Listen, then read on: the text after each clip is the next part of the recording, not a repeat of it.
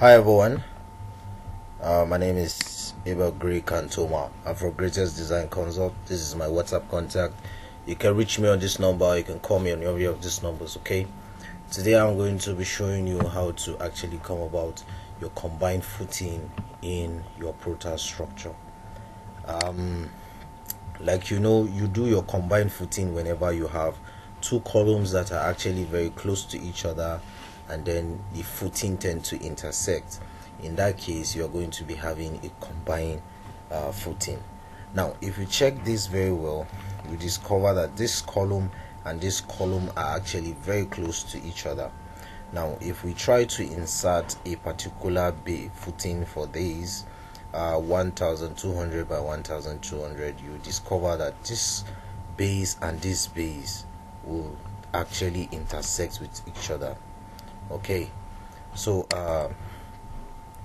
now to insert a combined footing, all you need to do is just to select these two columns that are close to each other, then you right click. You're going to see inside combine pad footing.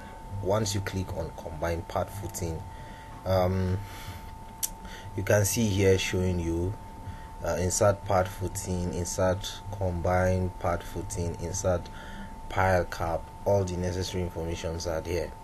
Okay, now from here now you can change the depth of this footing. Let's say it's 350. Okay, 350, and then okay, it's telling us 400. Okay, let me design this and see. Okay, it has passed. Make it 350 and see. Oh, it has to be 500, 400 filled. Okay, 400 is filling.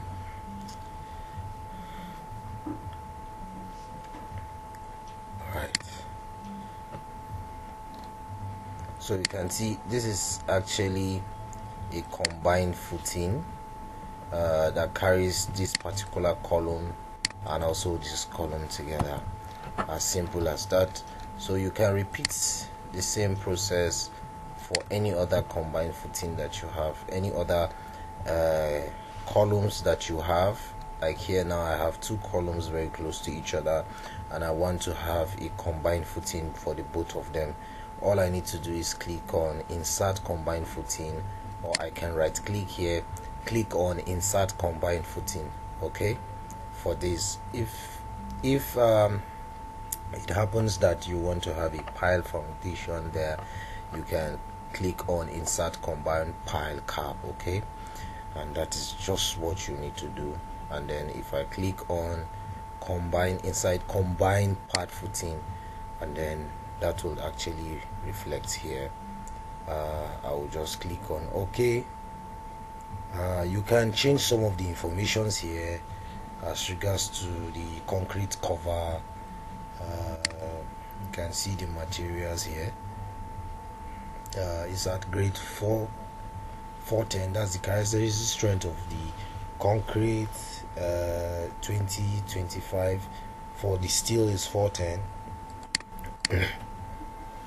These are actually the column informations that we have. This is the column load.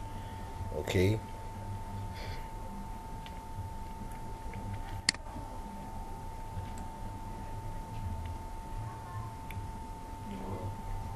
okay, click on design.